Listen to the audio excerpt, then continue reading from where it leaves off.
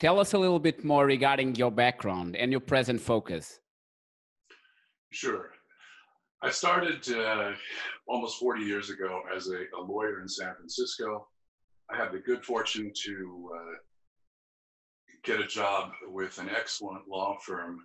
When I first started out, Diogo, I wanted to be like so many people. I wanted to be a trial lawyer, like the kind of lawyer you see on TV, going to court and winning cases. And I did that for, I don't know, 5 hours before I found out that it was boring and it wasn't fun and it was really soul killing. And fortunately for me, my firm was large enough that it had a good real estate practice. And so after maybe 6 months, I went to the managing partner of the firm and pleaded with him and said, please let me be a business lawyer. I can't stand going to court. I can't stand all of these motions and paperwork. And he said no. But after another 6 months, somebody quit and there was an opening in the real estate department. And I think I was 25 years old. And so I switched. And suddenly I was helping people buy and sell shopping centers and hotels and office buildings, doing the paperwork. I was drafting leases. I was doing purchase contracts. And that was a lot of fun. I enjoyed that. I liked being positive. I liked the whole kind of forward progress part of it and actually making something. I love seeing buildings get built. Anyway, I was probably, I don't know, 26, 27, and I was making $15,000 a year, which was not a lot of money. It's not much now. It wasn't much then. Anyway, in comes on a Friday, a wintry day on a Friday. This is in San Francisco. In comes a couple of young guys who were about 32, and they were selling a building in Denver, Colorado, a small office building, to my client, which was the Bank of America. And I was always pretty good at basic arithmetic. I could do math, I could do multiplication, addition. So while I'm taking notes about the purchase contract, I'm figuring out that these guys who are not that much older than I am are going to make $1 million. And remember, I'm making $15,000 a year. So I said, whoa, I got to get to the other side of this. I got to stop being a lawyer and I've got to become a developer. So that was my epiphany. And what really frosted it, this was a Friday afternoon. It was a wintry day. And here in California, we have some great skiing, which is about a 4-hour drive away up at Lake Tahoe. And so when we finished about 1 o'clock with all the negotiating of the contract, these young guys said to me, John, you work over the weekend and get these contracts done. We're going to go skiing for the weekend at Lake Tahoe, and we'll come back and sign the contracts Monday morning. And I said, son of a bitch, I'm in the wrong business. Or I'm in the right business, but the wrong aspect of it. So that kind of kicked it off. And actually, by then I was already buying little properties on the side. My hobby, if my hobby wasn't bowling or archery, my hobby was making money. So I was buying a house here, and fixing it up and selling it, buying a duplex there, fixing it up. About that time, I bought a 4-unit building in San Francisco. It was an apartment building that, with 3 friends, I converted into condominiums. And just the conversion from the apartments to condominiums, that helped us. We made what seemed like a small fortune at the time, and that kind of started. And gradually, I teamed up with an older partner, an older client. So I was 26, 27. He was maybe 15 years older. Very competent retail developer. And he was an excellent developer, but he wasn't very good at selling. And selling himself, selling projects. And I think you probably know that if you cannot sell yourself as a developer, if you cannot tell the farmer from whom you wish to purchase the land, or the old lady from whom you wish to purchase the building that you want to tear down, if you can't convince her that you're the right guy for it, that you're honest and that you're competent, you're not going to get anywhere.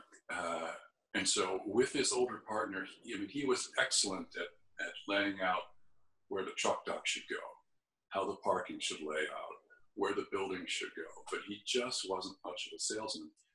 So I became not only his lawyer, but also, because I could sell a little bit, I also became his spokesman. And then we became partners. We built our first shopping center in the wine country in a small town called Healdsburg in 1983. And it turned out to be, with lots of heartache and obstacles along the way, it turned out to be a great success. And we still own that center. And that was the foundation. That's how I got into the retail shopping center development business. And so that's 35 years ago, more or less, and I've been doing it ever since. There's one thing that always strikes me, and usually puzzles me, to be honest, is how confident are you when you make all the work, all the projects, all the developments, and then people don't show up? This is something that is always in the back of my mind. So is this something that do you think there's no issue here, or do you think this is actually a real issue when you're actually doing a development project, but then you can't sell it in the end? Now, when you say people don't show up, you mean the tenants don't show up? No, what I mean is, because I have seen projects that were done. So essentially they took all the time to do all the work and completed a project, but then they couldn't sell it. So you end up with like this phantom building with no one, essentially. So it's kind of this horrible vision to look at. I see your point. In retail, in my world, in shopping centers, I work with the biggest tenants in America. I work with Safeway, I work with Walmart, I work with Ross. And what we will typically do, and we've been doing this for a while, so we know what good locations are. And we also have these long-term relationships with these tenants. So Walmart, for example, will say, John, we'd like to go into this small town. We'd like to go into Modesto. And, why don't you work with us? And so then I'll go over to Modesto. The town is about an hour and a half away from here. And I'll drive around and I'll find what I think is the right intersection. And they'll say, yes, simplifying things, that's a good deal. We like that location. So we will have our main tenants lined up. What we have going for us there is they have very sophisticated large-scale market research. So they know that this town has they call it an addressable market, a total addressable market. It has this many consumers, this many shoppers, this much in total dollars. And they'll say, we'll do great here. And so we can piggyback, if you will, or ride on their coattails on their research. So when we know that if we build a shopping center with Walmart, for example, or with Safeway, there's no problem. People will show up. And because these are great credits, there's no problem in selling them either. Does that make sense? Yeah, sure. Because like I said, I've seen in really large shopping malls here that it's a phantom town, essentially, because they built it. People sort of went there, but then a new shopping mall was developed some years after along the line, and everyone started going to the other place. So what ended up happening is essentially it's a bank-owned property, and essentially it's kind of a phantom shopping mall. This is the reason that I asked you this. Good questions.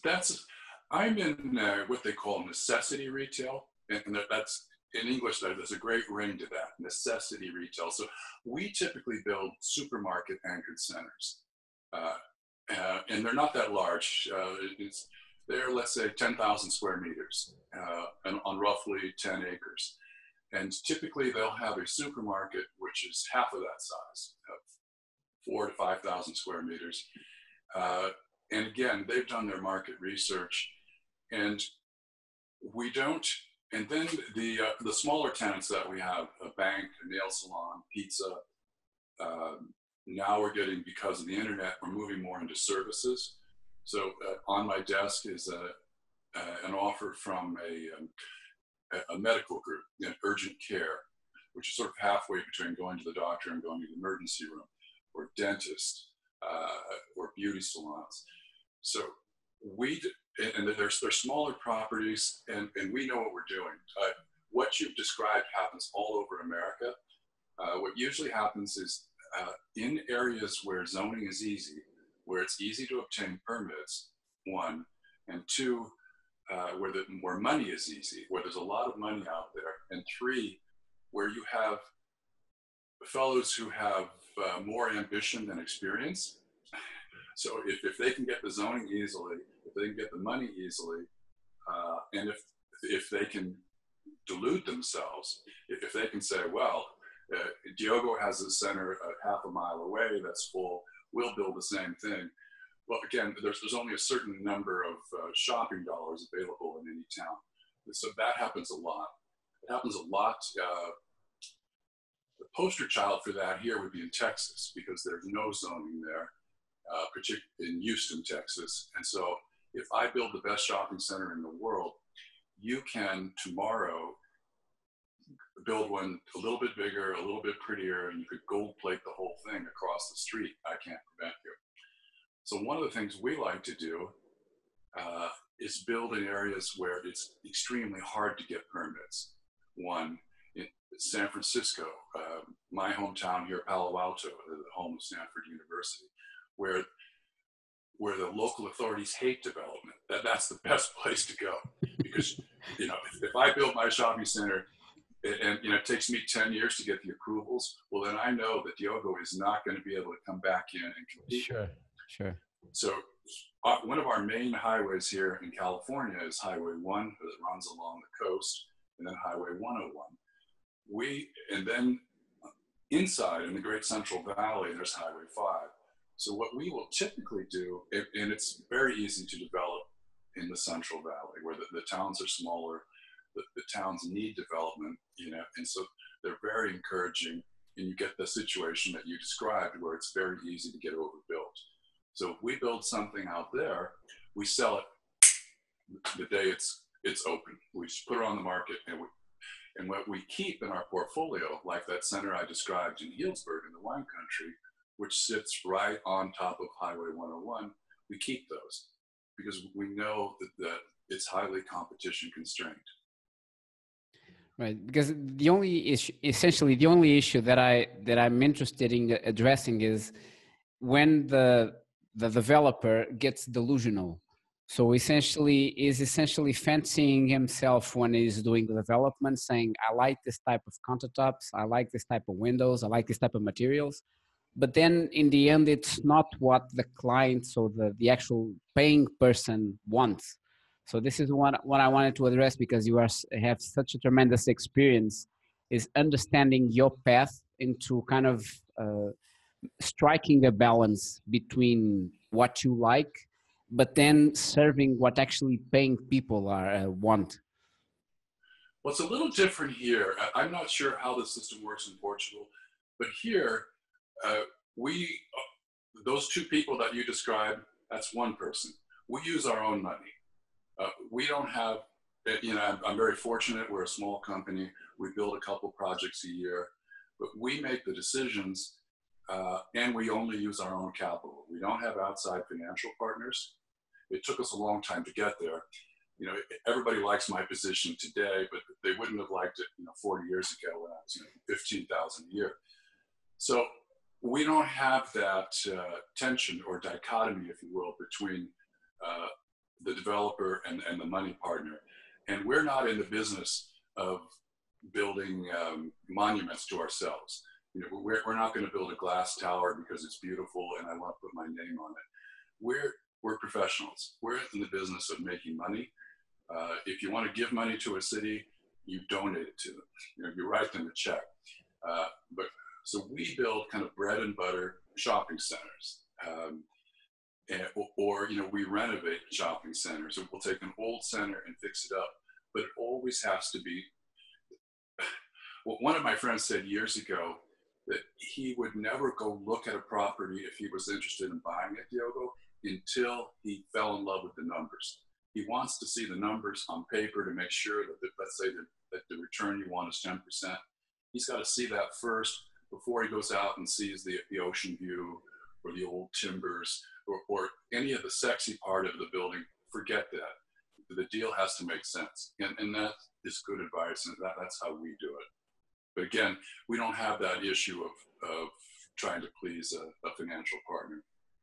And that makes sense, because you tend to kind of fudge the numbers a bit to get to your way. So if you have this kind of disconnect in the beginning, I think it helps you in the long run. Right. Developers are like everybody else. They lie to themselves about everything. And they lie to themselves about how handsome they are or about how smart their kids are. Sure. And that's okay. But if you lie to yourself about numbers, if, as you say, if you fudge the numbers, that's a good way to go broke. You really have to have strong discipline. You really have to say, you know, what you'll see a lot is you'll see, well, Diogo has an office building here across the street. He's getting $2 a foot in rent or a month. So let's say he's getting $24 a foot annual rent. But our building is going to be much nicer than his. We're going to have a beautiful atrium with a waterfall. So we'll get $2.50 a foot. Well, wait a second. That's not right. The market is $2 a foot, but the people will goose up or raise their numbers in order to hit these thresholds. And I see that all the time. Or you'll see somebody say, buy this property, and here are for the next 10 years, here are the expenses. They're absolutely flat. And here's the income that goes up like this. Well, that's not the real world. You know, if you're lucky, the expenses and the income are on the same trajectory. Anyway, so don't lie to yourself about numbers. You've got to have that kind of discipline. Sure. One other topic that I wanted to address is regarding, and this is a touchy issue, but I think it's important to address, is regarding teams and contractors, because I know you have to kiss a lot of toads until you get the prince, like the story says.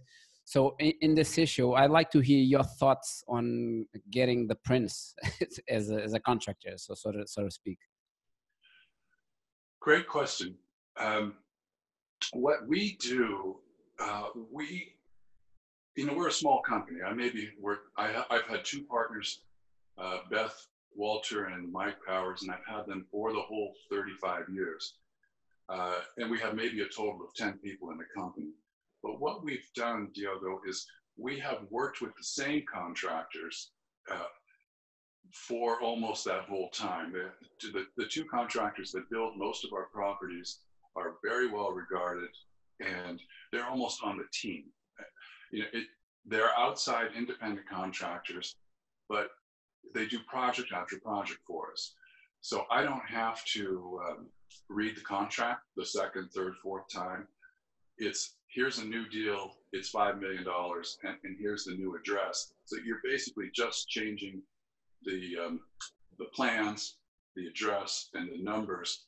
And basically what I'm saying is if you find something that is good, if you find that after kissing 100 toads, you stick with that prince. And we have done that. So we worked with the same two contractors primarily for 92, so 25 years. And that enables you also to be much more efficient. If you don't have to hire a lawyer to go through a contract every time, if you go out to bid every time, you know, you have a lot more paperwork, a lot more smoke and less heat. You know, if I can just say, okay, we're going to buy this, and then while I'm in escrow, before I go non-refundable, I call my contractor and I say, you know, we want to tear these 3 buildings down. We want to keep this one, and we want to add 5,000 square meters of new building. Give me a price on that. So then I'll know that. And maybe we pay a little bit more, but I think it's an effective insurance policy, especially for a small company. It enables us to act like a much larger company. Because if you think about it, a large development company is the same as ours, except it has a contractor in-house, it has an architect in-house, it has engineers in-house, it has leasing agents in-house. And that's all well and good, except you've got this enormous overhead. If you've got I'll make up a number. If you have a $10 million a month overhead, you need to run really hard. And you've got to do lots and lots of deals to pay that overhead. Because we're a small company and we have these very strong outside relationships, our overhead is very contained, so we don't have to do deals, which again enables us the luxury of not lying about numbers. You know, we can say, no, this deal makes sense, or it doesn't, but we don't have to do deals. So we do them if we at least believe they're going to be profitable and fun. Now, are they always profitable? No. Have I lost money in deals? Of course, everybody does. But for the most part, you know, we do pretty well. And regarding your portfolio, because there's a time to sell the portfolio. I would like to hear your thoughts regarding when do you think it's a time to sell some of the assets that you hold? That is an excellent question. And by the way, I had given a series of talks for the Urban Land Institute. They're posted on YouTube. And one of the talks, it's a 45-minute talk on this very topic, the sell versus hold. And I think that's the hardest decision in real estate for sure. Going back to what I've already told you, and just kind of piecing together a couple of the threads. One, we use our own money.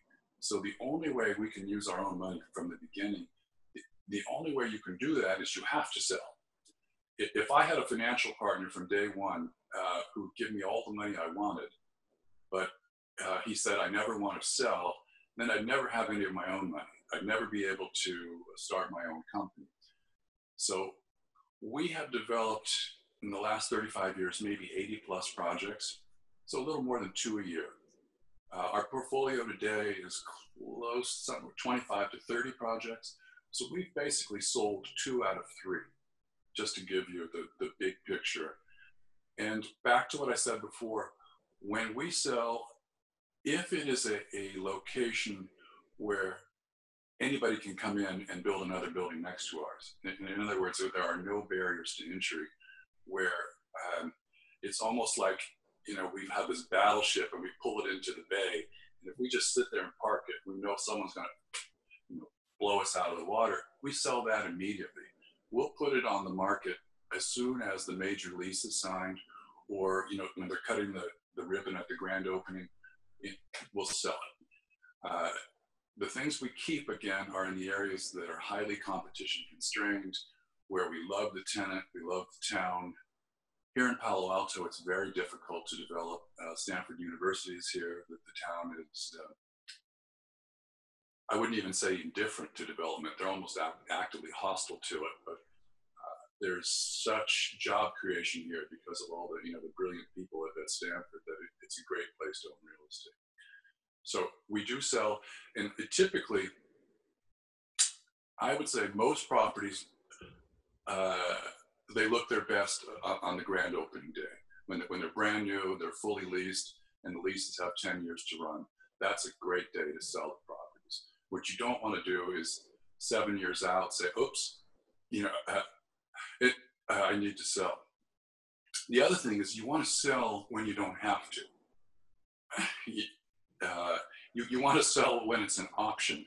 If you get a divorce or a disaster, or your partner wants out, if you're forced to sell, that's when you're going to make a bad sale. So if you can kind of stay ahead of that, I think it's another talk I just gave that was just posted. I think one of the traps that most people in real estate, young guys like yourself, if they're good at real estate, they tend to have all of their assets in real estate. They don't have anything in the stock market. They don't have anything in any other asset class. So one of the beauties about selling is that you can diversify a little bit. So now, I think I was 50 years old before I had any liquidity, before I had anything other than my equity in these various shopping centers and properties.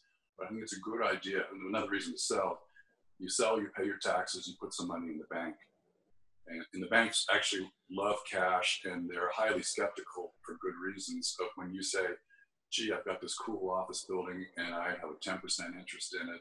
and my equity or my share is worth $1 million. The banks go, oh yeah, sure. You know, they've just seen that too much. Okay. Okay. What I want to actually picking up on that topic is regarding staying focused.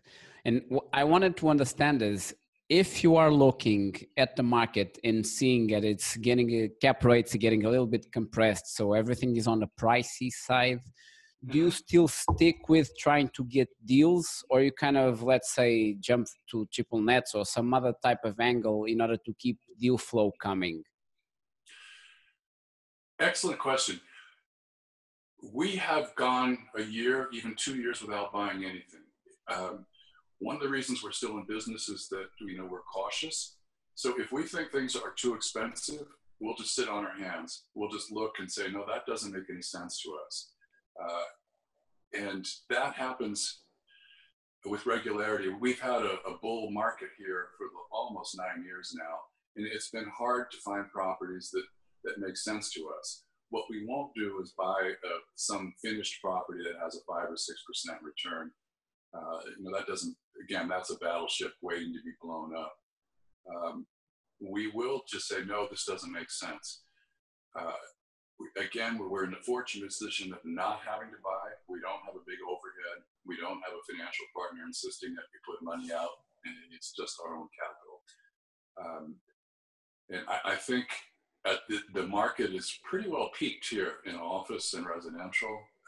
I have no idea about Portugal, but when it peaks out like that, you have to say, now's the time to sit. And historically, we have done better in down markets. You know, once it really collapses, then because we've got our capital, and then we can go in and we might buy 4 or 5 properties in 1 year. Yeah, and so it'll average out over the last 35 years, a couple of years, but we'll buy a lot if we can, you know, when there are some bargains to be had. But you don't jump ship to a different asset class within real estate just to keep the deal flow pipeline coming in. That's another good question. Our expertise, and particularly for a small company, I think this is important. We are highly focused in 2 ways. Geographically, all of our properties are within a 2-hour drive of San Francisco.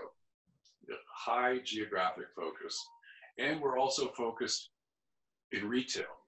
And then within retail, you know, back to your earlier comment, you were talking about the problems essentially of large malls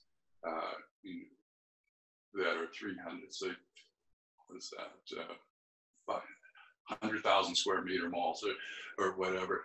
We just do what we call here neighborhood shopping centers that are supermarket anchored. And they tend to be between 5 and 10,000 square meters, 5 to 10 acres. So we are highly focused on a product type. That's what we've developed. In fact, we're about to build another one in the spring. Now, that said,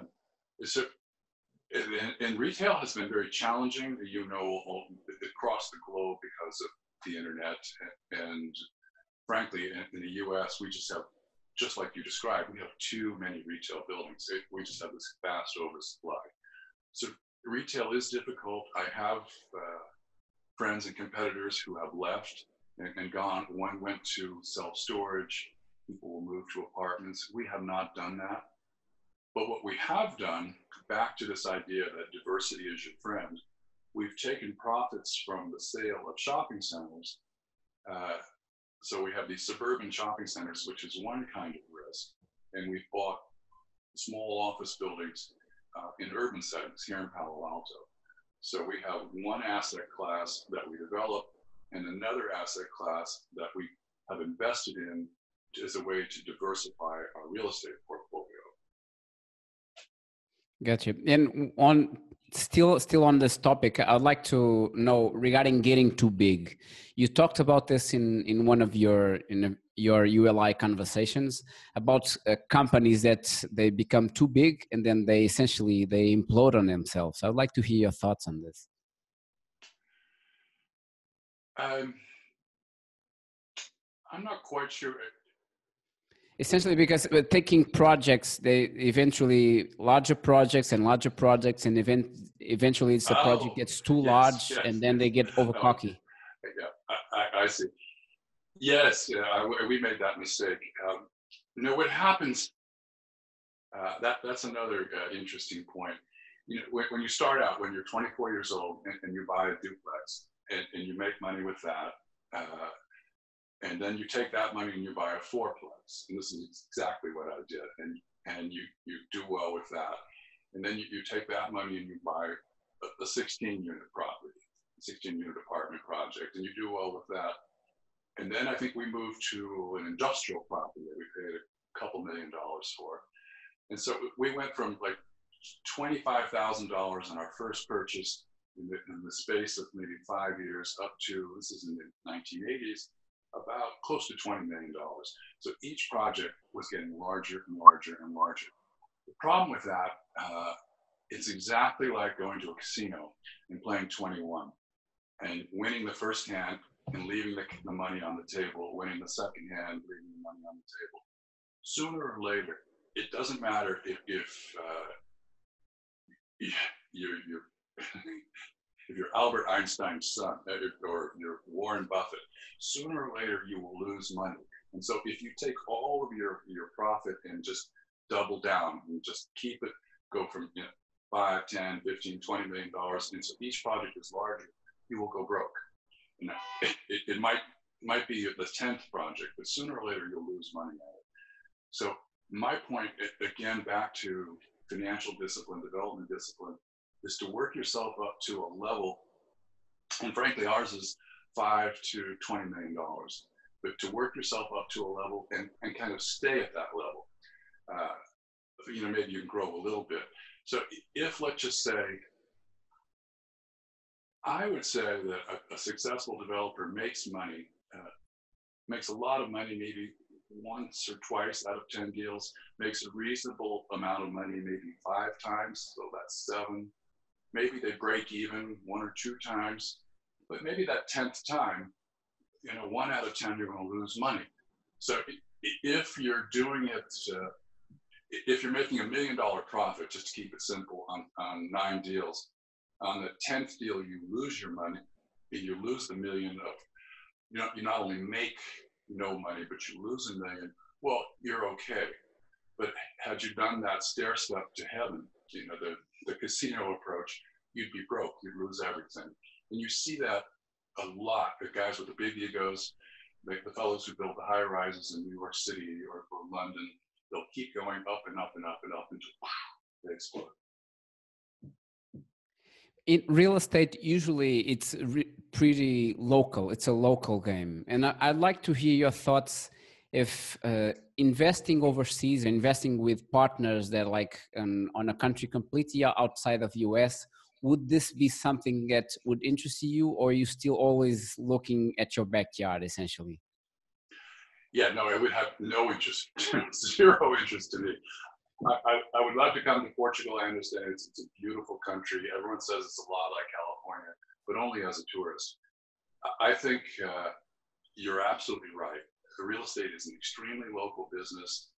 Now, I do know fellows who have made fortunes investing overseas, everywhere from Brazil to Southeast Asia, but that's above my pay grade. That's not something I'm interested in doing. I like staying local. Now, if back to the point, if somehow I met the absolute right guy and I wouldn't do it, but I guess I'd be tempted. He says, well, here, we can get a 30% return, but it gets more complicated because if you're investing overseas, then you have currency risk as well as the real estate risk. So I could double my money in Portugal, but then suddenly have, the dollar strengthen or fail, and I'm out again. So I personally wouldn't have interest in that.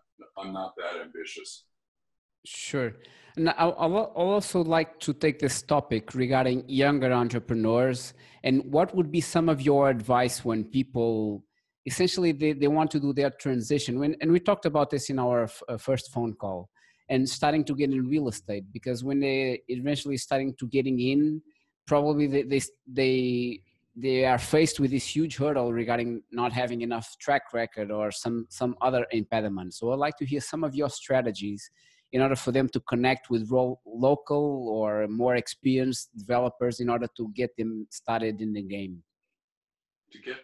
How to get started in the game? Yeah. Yeah, I think the only way to get started is to start, and the way to start is to start small and to start with your friends and family. You're not going to convince a developer. Now, the tricky part is finding a property when you don't have any money, right? And you don't have any credibility. So what I tell the young guys who come to my office when they ask me about this, I say, here's what you do. You decide what kind of property you want to buy, whether it's industrial, retail, residential. You decide where you want to buy it, and you decide the price range. So you want to buy, let's say, apartment projects in a given town in the $500,000 price range. So you decide, you focus on that, and then meanwhile, you go to your friends, your family, and you say, look, this is what I want to do. I'm not asking for commitment, but if I find just the right project where we can all double our money in 2 years, would you, Diego, have interest? And if so, how much would that interest be? And you say, sure, I want to be a player. I'm in for 50,000. And so I, as the would-be developer, I have 50,000 from Sam and from Tom and from John. And so 50,000 kind of loosely committed. So then I go to the broker and say, okay, I've got the money. You know, it's a balancing act. I say, you know, I want to buy a $500,000 project. And I need 200,000 in equity, and I've got 50,000 from 4 of my friends or from my mother or from my grandmother or something like that. And frankly, my mother helped me out. My first couple projects, she loaned me a couple $1,000. So there's nothing wrong with that. You know, that's what families are for. But on the other hand, you can't lose their money. Otherwise, you can't show up at Christmas. Anyway, does that make sense? I would say start small. And then if you're meant to be a developer, you'll succeed it. And then if you double everybody's money the first time, it's much easier to raise money the second and the third. And what you'll gradually do is you'll grow out of, you know, unless you're a Rockefeller, you'll grow out of friends and family. You'll run out of money. And then, but at that point, you'll have enough of a track record that you can be introduced to others and, you know, gradually work your way up to institutional capital. Sure. And that makes pretty much the way it's done. John, taking this on a different topic, because I'm a bookworm and my subscribers share the same the same passion. So I'd like to hear some of your thoughts regarding some of your all-time favorite books. My all-time favorite books are novels. I don't read business books. I guess I wrote one, but my all-time favorite books are Middlemarch by George Eliot, War and Peace, of course, by Tolstoy, Pride and Prejudice, Jane Austen, the Patrick O'Brien, who passed away recently, had the Irish writer. He wrote, I think, 22 books in a series called the Aubrey Maturin series about the British Navy during the Napoleonic Wars. Cormac McCarthy, who's an American writer who he's famous. A lot of his books have become movies. All the Pretty Horses, The Road. Let's see, what's another? No Country for Old Men. Those are some. But I find you learn a lot more about life reading great novels. There are better insights than how-to books. You know, or get-rich books and stuff like that. Sure. I read all the time, but they're almost always novels. John, advice to your younger self, what would you say? Buy Apple stock. No, seriously. Well, that's serious. What would I say?